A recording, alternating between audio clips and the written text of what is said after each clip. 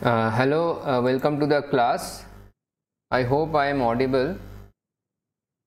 So, can anyone please Yes, sir. confirm that? Yes, thank you. So, I will start right away without waiting for other people to join in, because I also wish to go into a bit of revision of what we have done, what we have gone through for this duration of last week. And I had received two queries also, so I thought it probably better to do a very quick revision of the concepts that we have covered, and then we would go ahead into the topic. So the questions I received, so I have already started recording just to let you know. So the questions that I had received, one was regarding why the holes are so important and what makes the semiconductors so special because of these holes. So how the holes make everything work. So that query was received, and well, we have discussed all these things, but maybe one cannot understand everything at the first go or something like that. So we need to go through it again and again, and we need to stay with the subject also for some time. Only then we will be able to understand everything. So, and the other query that was received was regarding the barrier potential. So everything is related to holes actually. So if you understand what the holes are and how they contribute to the phenomenon of semiconductor conduction and the junction diode, so you will understand everything about it. So I will try to formulate my thoughts on a whiteboard today. So I will not go through the book because I am covering, I am revising actually. So I will try to formulate my thoughts around these two queries, which will also cover a bit about the revision. So let me present. So here I hope you can see the whiteboard.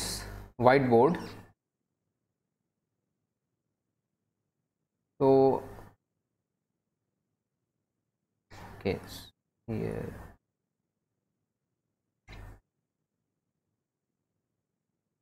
the diode phenomenon.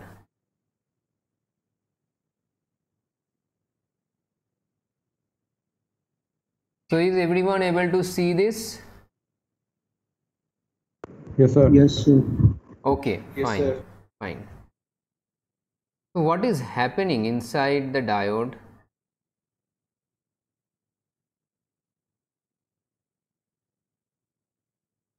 So first, let us start with that the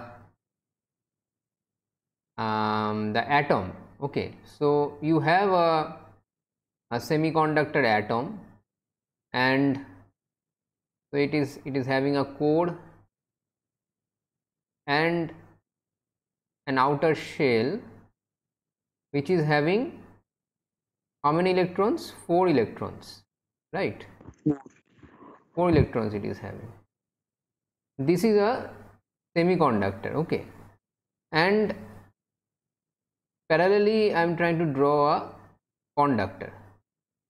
So in a conductor, this is a core, okay. The core means everything except the outer shell. So the core comprises of the nucleus as well as the inner shells, okay. So I have drawn the core and the outer shell, and here the conductor, there is also the core and an outer shell. This is the core, and in the conductor there is only a single electron. So now you come to the concept. So this is the structure of the semiconductor as well as the conductor. Now if I ask the question, how charge or how current flows. They should be charge flows, but we also talk like this, how current flows. So how does current flow? So for the current to flow, there must be loose electrons, right? So in the medium through which the current is flowing, there must be loose electrons, which we actually call free electrons. So now you look into the semiconductor and the conductor. These are the pure semiconductor and pure conductor. So here, which one is a free electron? Which one has a free electron? Sir, conductor. Conductor. This is the free electron. Why this is a free electron? Because this is so far away from the core, the distance, this distance is very large. This is a large distance.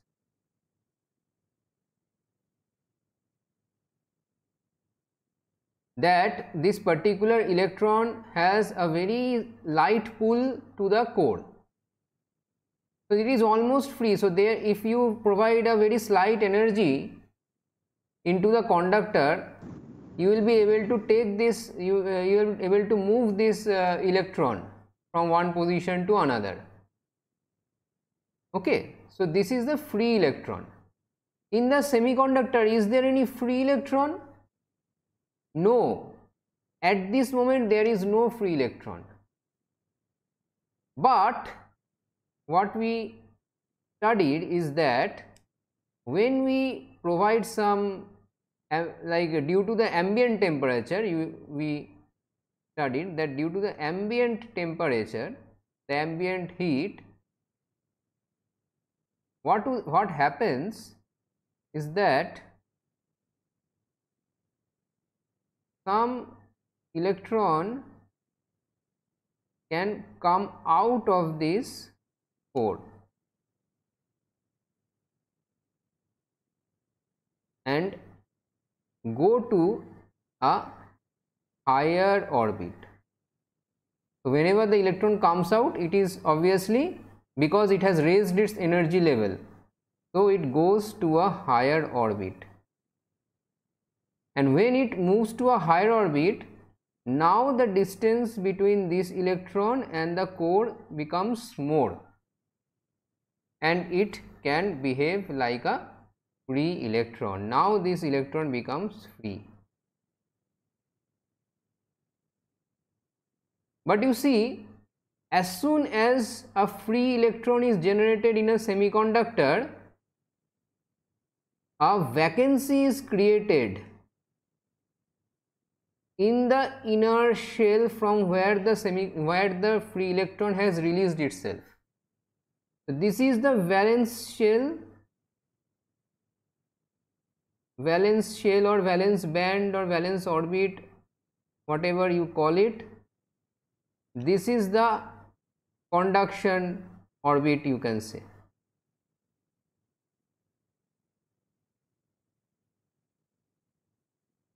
Here, this was the valence orbit,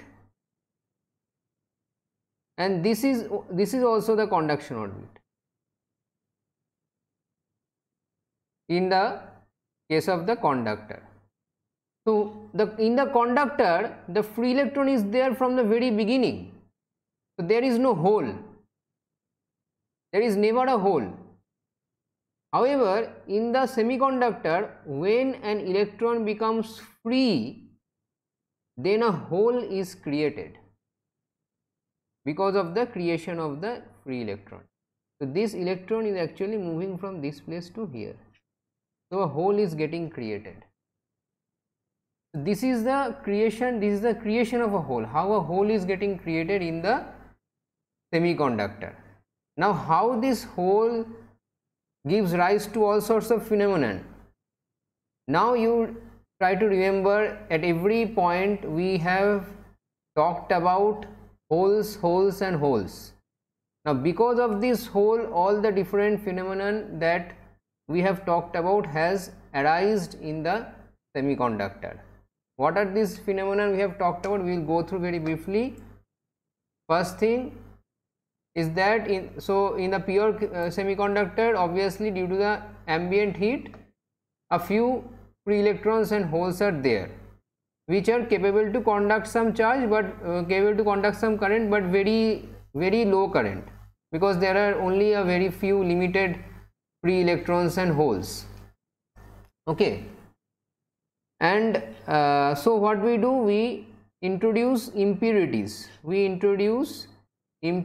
So we need to talk about impure semiconductors. So what are the impurities? One is trivalent, another is pentavalent. You understand these terms, trivalent and pentavalent? So what happens in a trivalent impurity is that the semiconductor, there is a, this is the impure atom, the trivalent atom. So it is having free electrons in its outer shell, and it is able to bond with a semiconductor, this silicon, suppose this is silicon, here also silicon is here also, this side also, but a bond takes place between, so here is an electron, here is an electron, here is an electron from the silicon atom, there is also an electron from the silicon atom here. Now this 7 number of electrons come together and form an orbit, which is the valence orbit. So here, so these 7 electrons come together to create a valence orbit,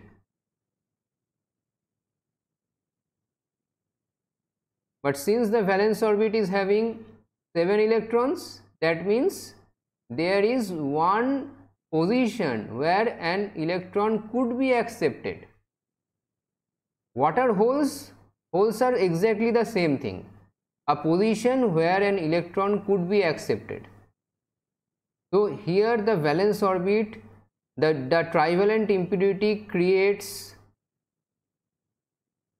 one hole. So as many trivalent atoms are there in the impure crystals, so many number of holes are created within the crystal. So in trivalent impurities we have more number of holes, so we call it majority carriers are these holes. Majority carriers are holes in the trivalent impurity.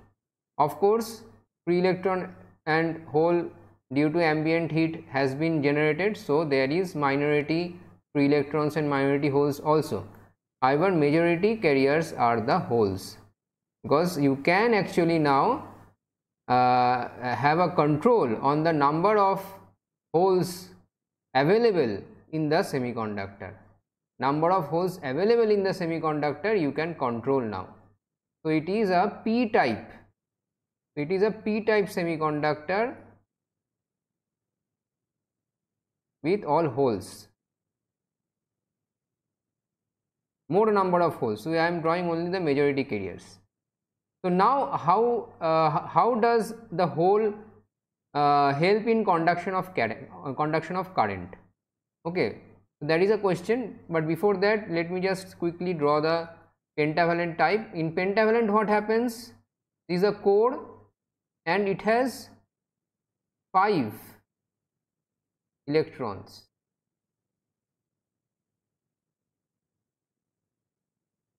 And from outside there are the silicon atoms coming in. So 4 silicon atoms will be able to make this complete as a valence orbit.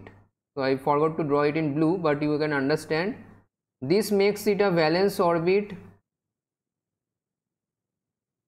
saturated valence orbit, means all 8 electrons are present. So what happens to this extra electron? This extra electron comes out of this orbit. So you know, whenever 8 electron orbit is formed, then it becomes a valence orbit, that the other electron comes to a higher orbit now, and it comes to the conduction orbit, becomes a free electron. So as many number of pentavalent atoms, that many number of free electrons we are able to generate. These become the majority carrier. Sir? Yes. Sir, how it became a free electron? How it becomes a free electron? Because you see that these silicon atoms from its neighbor, this is a pentavalent impurity, the silicon atoms from its neighbor are also contributing their atoms, their electrons to form bonds, right? So these silicon atoms will be bonded to this pentavalent impurity with this organic bond, and whenever we are having 8 electrons coming together, that forms a valence orbit. So what will happen to this remaining 5th electron here? So you see there are 5 electrons as well as 4 electrons coming in, so total there will be 9 electrons. But you know that the outermost shell, it can have 8 electrons and it becomes saturated. So what will happen to the 9th electron? It will come out of this particular lattice structure, this pentavalent impurity, as along with the 4 silicon atoms. This particular electron will come out of it, so it gets released from this structure. So it becomes available as a free electron now, and this is majority carrier because as many number we can have a control over the number of free electrons we are able to generate now. And this is the N type, this is the N type, and this is the P type impurity, P type semiconductor. And here we are having only electrons as majority carriers. Now how the conduction takes place? For this it is very easy to understand. So if you give a external circuit, then with a voltage applied, then what will happen? These electrons will be attracted towards this side, so there will be a flow of electrons. Left and holes will move right. There are no holes in this. Here I am only talking about the movement of the majority carrier. Okay, I am not talking about the minority carrier. Only the majority carrier. The electrons will come this side, and it will come flow through the battery, and from this side it will again come inside, and this conduction takes place. This is the conduction of the electron, so the current is in the opposite direction. Now what happens to this? I am giving the same bias here. From this side of the battery, some electrons can flow inside because there are neighborhood holes to be filled up. This hole gets filled up by the electron coming from outside. This electron is coming from outside. The hole is getting this filled up. The hole is getting filled up. The electron is here at this moment. Now this hole is also available for the electron, and from this side, the positive side, this electron is experiencing a pull. So the electron will jump to this hole, come here, then jump to the next hole, come here. So in this way it comes to the last hole which is at the very boundary, and then it again leaves the crystal. It appears as though, it will appear as though that the hole at this extreme end is moving in the opposite direction. So the net direction of the current would be from this to this. So this is how hole flows, like it is a quote in quotation flows. It does not flow, the hole does not flow, the electron jumps from one hole to another, and it appears as though the hole flows, so the hole physically does not move. Okay, but the creation of the hole helps an electron to move from one place to another. This is the important phenomenon of the holes. Okay, now this is a single impure crystal, p type and n type, but this does not interest us. What interests us is when we combine this together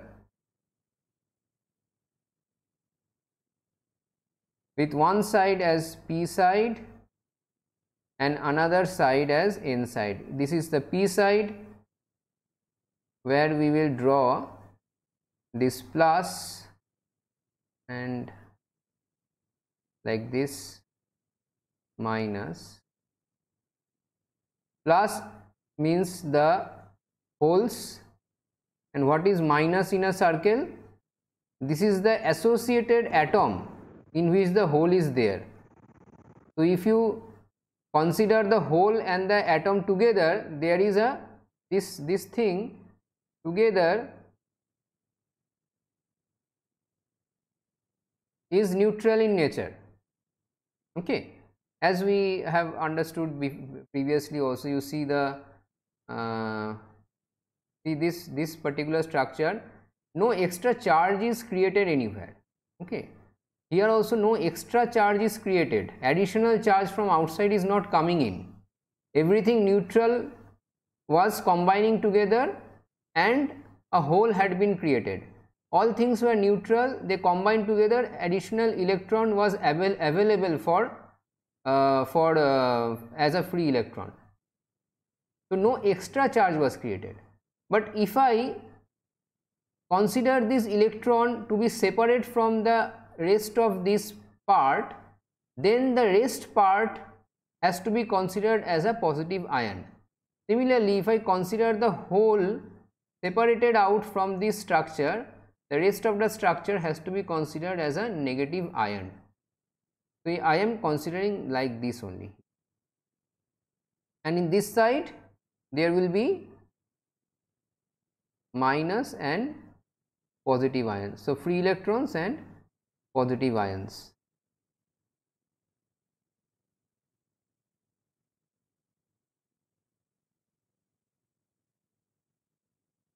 Tell me one thing, anyone can tell me this, out of all these plus minus, circled plus minus that I have drawn, which can move about freely? Which can physically move? Only the minus. Only the minus. Only these can move freely. These minus, these things. No other thing, no other entity can move in reality. So when all these free electrons are gathered together in the n side,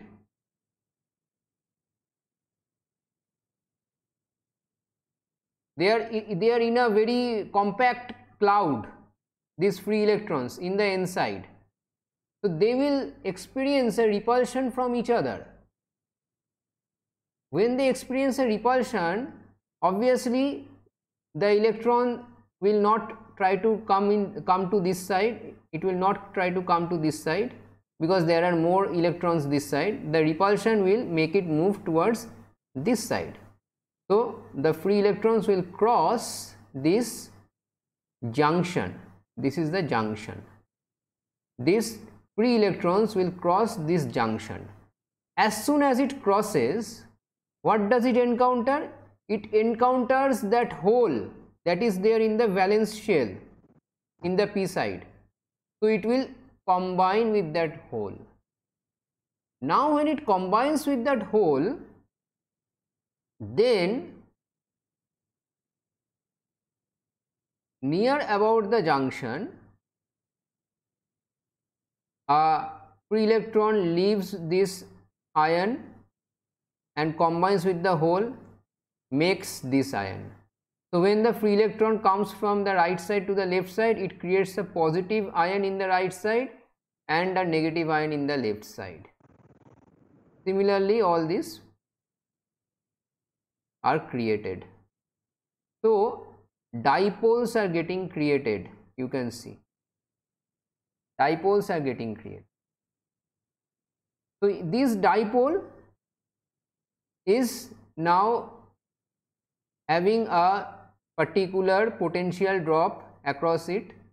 So there is like a barrier getting created, a potential barrier getting created, where this side is more negative, this side is more positive. So another free electron which was here, when it is trying to come to this side, it is experiencing a reverse push from this negative wall. So when this back push is less enough than this particular push, that means when this blue arrow is larger than this red arrow, then this electron will again cross. But as it crosses, more number of dipoles will get created. So in this way, as the flow of electrons keep on happening, the barrier width also becomes more and more. This region across the junction is called the depletion layer, because there is no, it is devoid of majority carriers. You see, there are no majority carriers here because they have combined with each other. So it is called the depletion layer, and the barrier potential increases. So there will be a point of time where the equilibrium will be reached. So when the barrier potential will be such that the electrons which are getting repelled from this side due to so many of electrons together will not be able to overcome this repulsion force, will not be able to overcome the barrier potential. So it will happen, there will be a phenomenon like this happening. So now when we have to make this electron crossover, so remember, only one thing that we can move in this entire crystal structure is these free electrons. So we will be able to move these free electrons which were moving on their own anyway, but now they have stopped moving because of the barrier potential. If we have to move this free electron, we have to create additional negative wall in this side and positive wall in this side. How that is created? By putting a external battery source like this. The battery source's positive side should be towards the p side and the negative side towards the n side. Very easy to remember, positive side in the p side, negative side in the n side. That is the forward bias.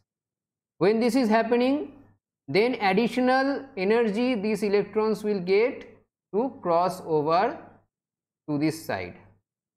So when the additional energy will be there, when suppose it is this barrier potential is some VB, which we know is 0.7 volt for silicon crystals.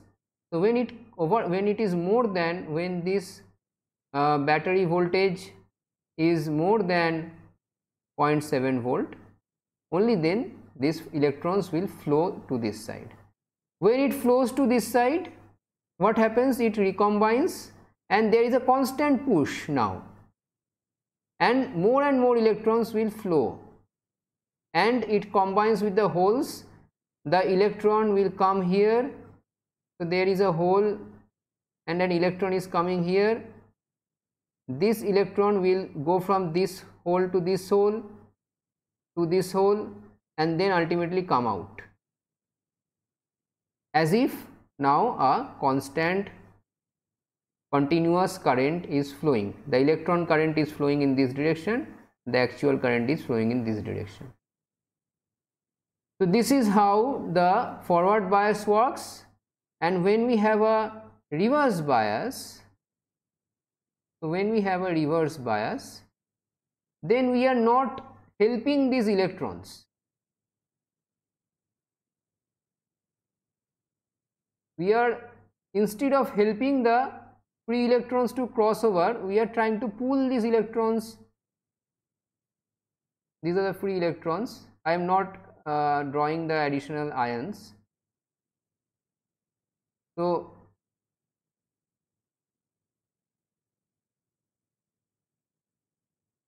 instead of giving a force in this side, we are giving the force in the opposite side. There is a force of pulling, you see, because the potential in this side is positive potential. The electrons are pulled in this direction. So what happens? This barrier, so instead of the electrons crossing this barrier, they come to this side, and hence we are unable to experience a current, a continuous current through this crystal, because in this part there is no flow. So it is like a break in the crystal, so it is like an open circuit here. Okay, so we are unable to complete the circuit because of the reverse bias. Okay, so I thought of an analogy, so I will quickly try to give that analogy. So what happened is this: suppose there was a flat ground and some person has to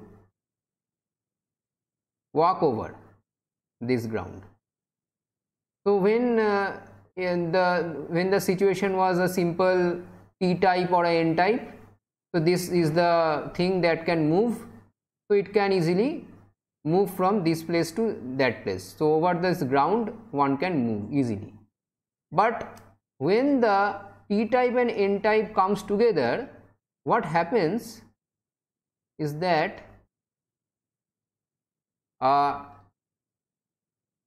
the road is broken down. Suppose some river is there now.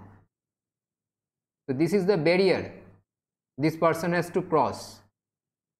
So if the person has to cross this barrier, then I must be able to, if he has a rope tied to him, so someone must pull the rope from this side. Only then he will be able to cross. So this phenomenon happens when we are giving the forward bias. If this rope someone is pulling from this side, then it is reverse bias. So the forward bias helps this person to cross the barrier, reverse bias does not help him, pulls him further away. Okay, so this is some analogy I thought about, maybe a very poor analogy, but something that came to my mind.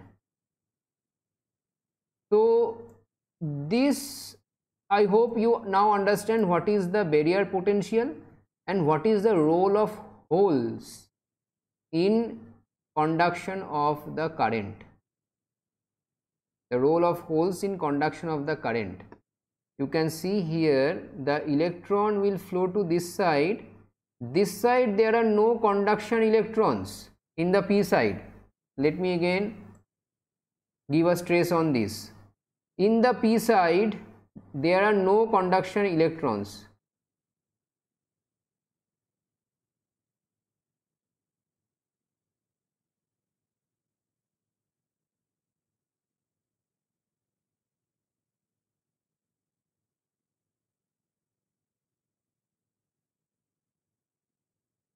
inside, yes, there are free electrons. So the free electrons from the inside, sorry, the screen is refreshing a lot.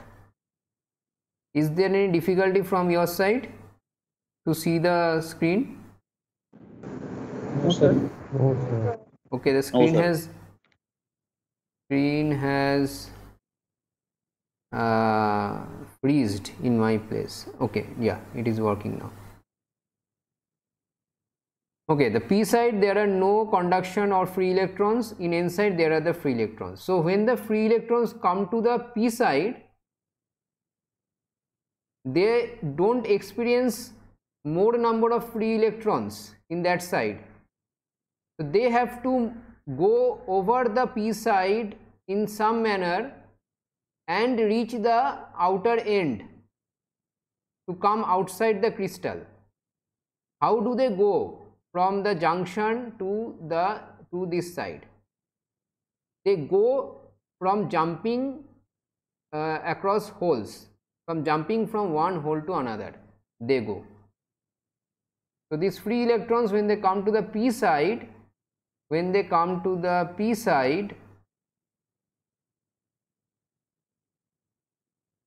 they actually become valence electrons,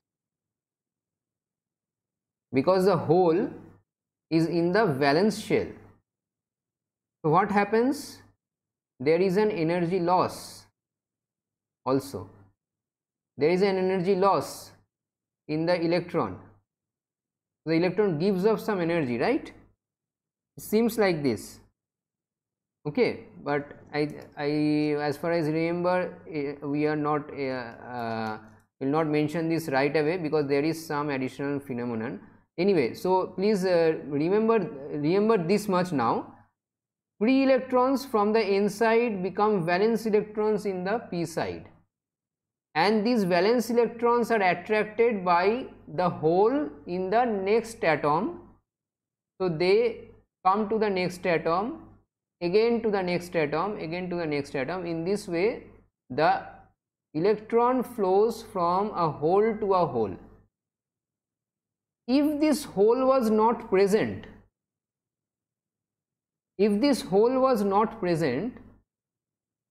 try to think how this free electron would have crossed this distance of the p side.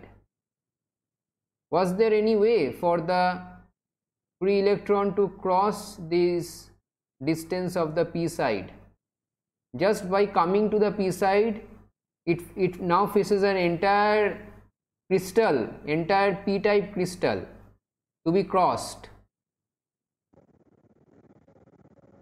and we know that the crystal structure is very tightly bound. There is no electron cloud there as there was in a conductor.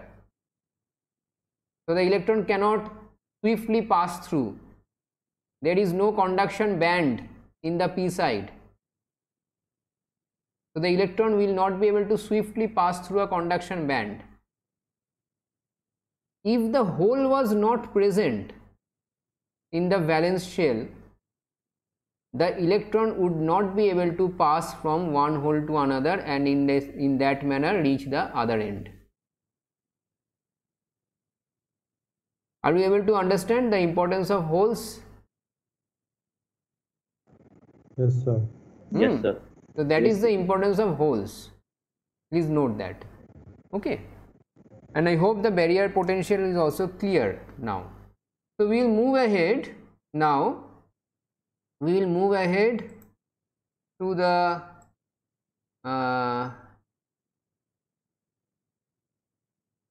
what are the energy levels. So the same thing about the forward bias and the reverse bias and the barrier potential would be explained from the point of view of energy levels, and that is more deeper, like we are digging a bit deeper into understanding the energy based phenomenon that is happening while the barrier potential is getting formed and while we are applying the forward bias and the reverse bias. So you see this picture in the left side. So this is the nucleus and these are the various orbits, and we know that the as we move from a lower orbit to a higher orbit, the energy level is more. That exactly is drawn in the lower picture. This is the age of the nucleus. R1, R2, R3 are the different energy levels of these different orbits. Now we also know that this energy is not a single energy value, it is a band of energy actually. So to be more precise, there are these bands of energy. Anyone has any confusion? Are you able to view the screen, this PDF that I have opened? Sir, I have a doubt, sir. How these bands are related to valence shells, sir? What is the relation between valence bands and valence shells? Okay, but just confirm whether you are able to see the screen. Yes, sir, we are. Yeah, okay. So you see, each orbit, we know that when a electron is at a particular orbit, there is a particular energy associated to that orbit. So when we have a higher orbit, we have higher energy. Now this energy, in a particular orbit is not a single energy, to be very precise, because we know that the electron is also not at a particular distance away from the nucleus. It is not exactly in an orbit, but it is in a cloud actually. There is it is a probability phenomenon of finding the electron at a particular distance from the nucleus. We know this. The equation, Schrödinger's equation, Schrödinger's equation gives you the probability of finding an electron at a particular distance from the nucleus, and also the associated energy at that particular point. Now we are not going to solve the Schrödinger equation because we don't need to know the exact energy at a particular distance. We only need to have the concept that a particular orbit is not a fixed distance but a range of distance. So there is not a fixed energy but a range of energy, and that range of energy is called a energy band. I hope this is clear now. Yes, sir. Okay. So here you will see this first band, second band means the energy band of the first orbit, second orbit, and this is the valence orbit, this is the conduction orbit. So the valence orbit is giving the valence band, conduction orbit gives the conduction band. This is the intrinsic semiconductor, please note this, because we have equal number of holes and electrons. So it is an intrinsic semiconductor. The electrons, the free electrons will be in the conduction band, the holes will be in the valence band. This we have known. Now we are looking at it from an energy band perspective. Remember, holes are always in the valence band, free electrons are in the conduction band. This is what we need to have in our mind while we go ahead to understand the extrinsic semiconductor and the junction phenomenon. So this is the extrinsic semiconductor. As you can very well understand, in the left side we see the picture of a n-type semiconductor because more number of free electrons. In the right side, p-type semiconductor, more number of holes. Majority carriers you can easily identify. Now when we have this n-type and p-type coming together, then this sort of energy diagram is there. you see the p type is this much only, this much is the p type and this much is the n type.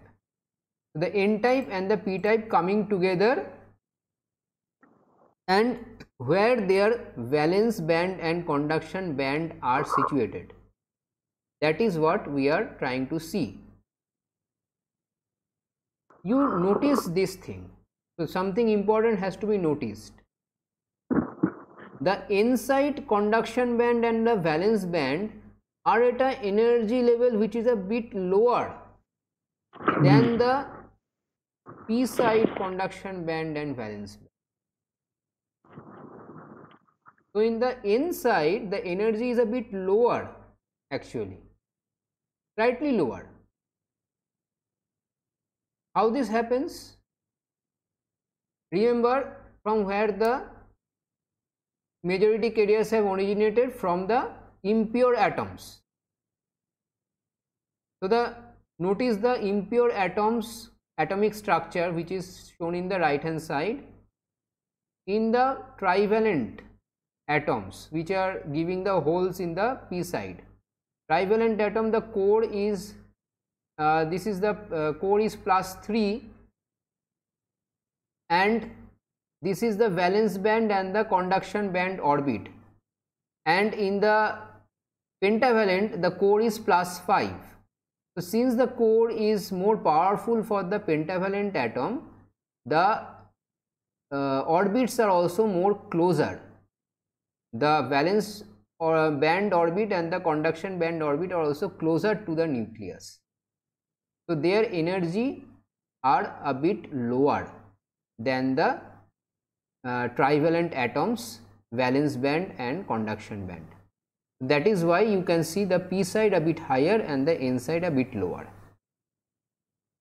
Now this is an ideal situation. Actually there is not an abrupt change of energy like this, but actually the change is like this, what you can see in the figure 2.25a. This is the energy bands before any diffusion of electrons are taking place. Okay, so there is a gradual change in energy in the conduction band from the p side to n side. So when the electrons will flow from n side to p side, first they will go to the conduction band of the p side. They will go to the conduction band of the p side and then fall down in the p side to the valence band of the p side. So first they will enter this conduction band of the p side, fall down in the p side. So they will fall down from the conduction band of the p side to the valence band of the p side. And as they are falling down, what happens? The energy of this particular conduction band, the average energy is decreased because the energy of the electrons are falling down, and the energy of this valence band in the p side is getting increased. So there is a shift in the conduction band energy level and the valence band energy level in the p side and n side, and this gives rise to the depletion layer. So this is the phenomenon of the depletion layer, talking from the energy perspective, energy band perspective. Okay, so this is the thing. Sir, Yeah. can you please explain again the difference of P and N energy bands? Can you be more specific? EEN energy band. Why P has more energy? Why in P has conduction more band energy? You than have to N? look into this figure. This figure. So in the p side, the core is +3, and in the n side the core is +5. So the outer bands are more tightly packed to the core in the pentavalent side, in the n side. So when the orbits are more close to the nucleus, they are having lesser energy. When the orbits are farther away from the nucleus, they are having more energy. That's why the p side Yes, sir. is having more energy than the n side. Okay, so this is a very logical thing. There are like exact calculations could take place, but we are not doing that. It is outside the scope of this course. So but logically we are able to understand, and we are now able to understand this also, that the electrons, this is what you need to remember, the electrons are flowing from the conduction band of the n side to the conduction band of the p side, then they are falling from the conduction band of p side to the valence band of the p side and combining with the holes. And as they are doing this, the net energy of the conduction band in the n side is getting decreased. The net energy in the valence band of the p side is getting increased. So there is a shift, further shift like this, and as it is shifting and shifting and shifting, a situation will come when the total conduction band of the n side is lower in energy than the conduction band of the p side. That will mean that no electrons will be now able to move from this n side to the p side conduction. Okay, so the movement of electrons creates this gap, and after some time prevents further movement of electrons. By electrons I mean the free electrons. Okay, so the depletion layer is formed and the barrier potential is there now. How to overcome this barrier potential? We need to increase the energy of this, we need to increase the energy of this conduction band. Then what will happen? Electrons can again start flowing into the conduction band of the p side and combine with the valence band of the p side, holes in the valence band of the p side.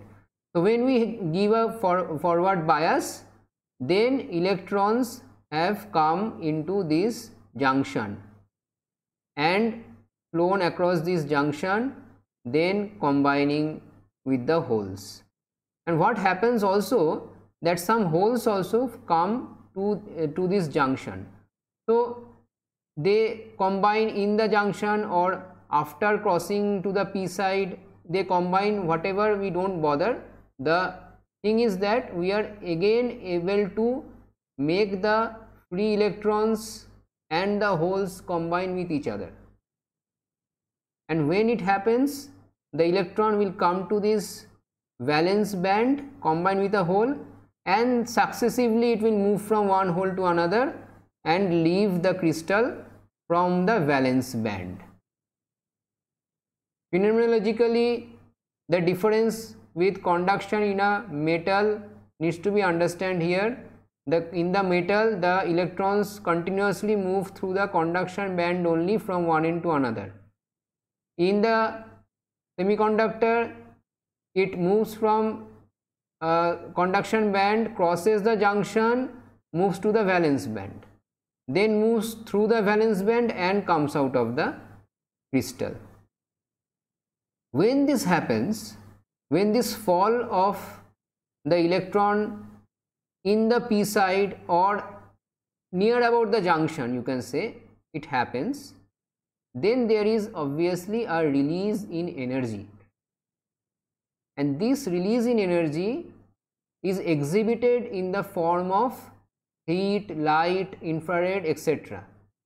So it depends upon crystal to crystal how it is doped and some other impurities probably. So when it is simply heat, it is lost in the atmosphere, but when it is light or when it is infrared, then we have light emitting diodes or infrared diodes. And light emitting diodes, you know, we have LED TVs also, you know. So LED is a very useful product in the market, in the technology market for products. Various different products are available with LEDs, also with infrared diodes. Many different products can be formed. Infrared is used for mainly for detection, systems. You detect something at a particular distance using the infrared. So that is the thing. So forward bias and yeah, now several things without diagrams, very few things. There is a relationship of the barrier potential with the temperature. The barrier potential, I have told you, it is 0.7 volt. But if we are able to generate some carriers within the barrier, then some current will keep on flowing, right? So the junction temperature is the temperature inside the diode. It is different from the ambient temperature. It is within the diode. Ambient is outside the diode. Junction temperature is the temperature within the diode. So if the temperature is increased, obviously you can understand some free electrons and holes will be created within the junction. So what will happen is that we will be able to have a there will be some movement of free electrons from the N side to the P side by the help of these free electrons and holes that are getting created in the barrier. So the barrier potential will increase or decrease with higher temperature. It will decrease because the temperature creates some free electrons and holes in the barrier. So the free electrons in the N side will take help of these holes and free electrons to move to the other side. So the barrier potential decreases and the decrement is there. So there is a rule that the barrier potential of a silicon diode decreases by 2 millivolt for each degree Celsius rise. So this is the rule. So for every degree Celsius, the barrier potential decreases by 2 millivolt. There are some problems associated with it. It is asking what would be the barrier potential at 100 degrees centigrade or 0 degrees centigrade, something like that. So at 25 degrees centigrade, which is the ambient temperature, we know it is 0.7 volt. Accordingly, you can calculate. Okay, so there are these few things. We are at the end of the class. Sir? Yeah. The holes will move in the valence band or in the conduction band? Holes are not moving, first of all. Holes are in the valence band. The free electrons are combining with the holes. Free electrons are in the conduction band. They fall from the conduction band to the valence band to combine with the holes. After that, the electron in the conduction band will move, electron in the valence band will move to the next hole in the valence band. So this electron now moves in the valence band, not in the conduction band anymore. Got it? No, sir. You see here,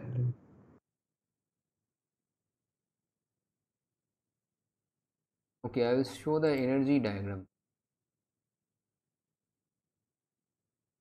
See, there is a fall of the electrons from the conduction band to the valence band. These free electrons are moving across to the conduction band in the P side, but very soon they will fall to combine with the holes, because it cannot flow through the conduction band for the entire P side region. So it will combine with the holes, and then it will move from one hole to another in the valence band and then come out of the crystal. Yes, sir. Okay. Yes, sir. So finally, there are some things called the transient current, the reverse saturation current. So I will ask you to go through this part of the chapter from 215 onwards. This is the Malvino book. This is the transient current, reverse saturation current, and